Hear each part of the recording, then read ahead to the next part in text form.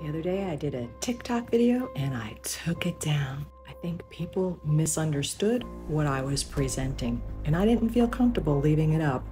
I went and studied some more and I'm going to give it another try. It is on the rapture, and I encourage you, instead of just shutting people down when they talk about this, that really go and study this on your own.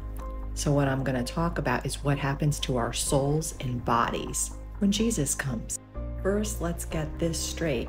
When Jesus was next to that thief on the cross, he turned to him and said, "Today you will be with me in paradise." So we don't just sit in a grave after we pass away. And you know, Paul had said in the Bible as well, to be absent from the body is to be present with the Lord. Again, we're not just sitting in a grave. So what is it with the rapture? Like I said in my last video, we in our English Bible don't have like the word rapture in there. You will find it in the Latin version of the Bible, the same scripture from 1 Corinthians in chapter 4. And it's what shows up as caught up in our Bible in English is the same meaning and everything. It's just the word rapturo in Latin. And what is this event?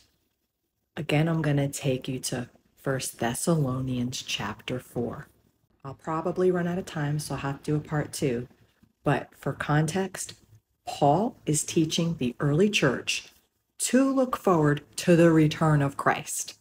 And in this part of scripture, Paul is answering a question that they had.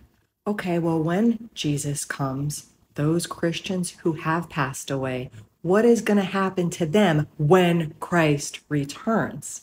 But I do not want you to be ignorant, brethren, concerning those who have fallen asleep, those Christians who have passed away, lest you sorrow as others who have no hope. For if we believe that Jesus died and rose again, even so God will bring with him those who sleep in Christ. So when a follower of Christ dies today, their body goes in the grave, but their soul or their spirit goes to heaven. But Paul says when the Lord comes in the rapture, and hold that thought, and I'm going to do another video to continue in this scripture and talking more about the rapture.